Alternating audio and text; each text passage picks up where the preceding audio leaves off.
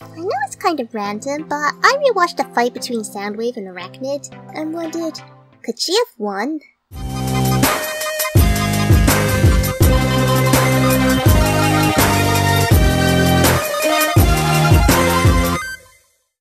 Kinda like a Marvel's What If series.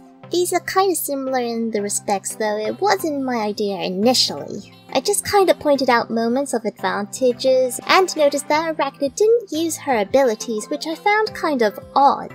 But as I added a bit of fun, I thought it would be interesting to know how it would affect the episode as a whole if events were to turn out a little differently. If you like this idea and want to see more, give this video a cute little click on the like button and feel free to leave suggestions in the comment section below. Maybe you'll want to hear my opinions. Well, we'll see. I guess it's possible that my knowledge will technically be her power. Well, anyway, let's begin.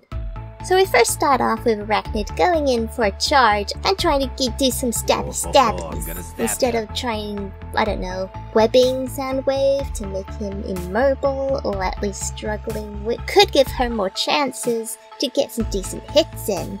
Instead, she just charges in, which is fine, I guess. However, turns out Soundwave has pretty fast reflexes and ended up picking her up by the shoulder. And yeah, I know she's using her servos here as support, but what is her other legs doing?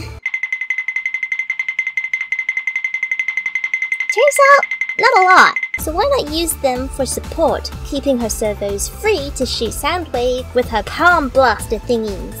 I'm pretty sure it would really do some damage if you hit him in the visor or something. Or excruciating.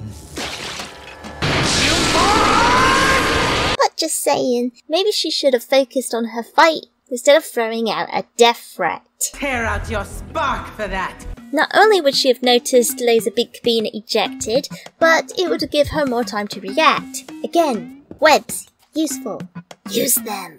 I also can't help but notice that the room actually puts Soundwave at a disadvantage. The room itself is quite large, however they're stuck on kind of a narrow bridge thing, not really able to move much.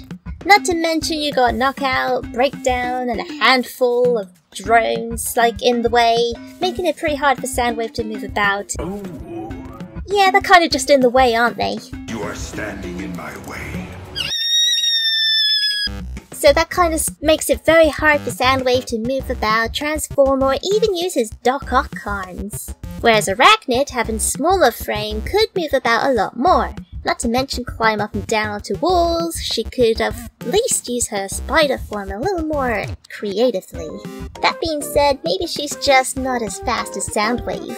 Could kinda see Soundwave probably using his tentacles to pry her off the walls, so that theory could be a bit debunked. But with that aside, I still think Airachnid missed out big time and could have won the fight if only she was just a little bit faster. So there are some of my ideas I made in order for her to win. What would have happened if Airachnid managed to terminate Soundwave? Well, for a start, Megatron would have been abandoned in the heart of Unicron with the Autobots.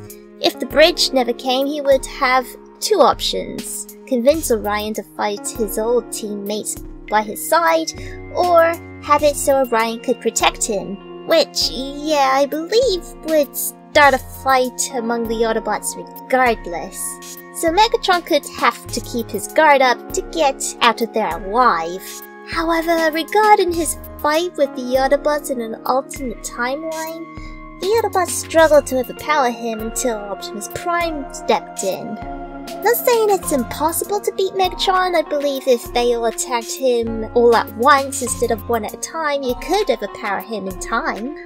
But well, Megatron is one tough cookie. I want a cookie now. With Megatron gone, getting Prime's memory back would be a piece of energon cake. Darn it, now I want cake. Starscream would be stranded and would probably still end up losing his T-Cog. With that being said, with no nemesis, no army to command, he will more than likely be on his own unless he comes up with a plan. Though it could make for an interesting video further down the line, so we'll see. Well, that's about does it for this theory. Like and subscribe for more content, and remember, by controlling the web, I control the world. and transmission.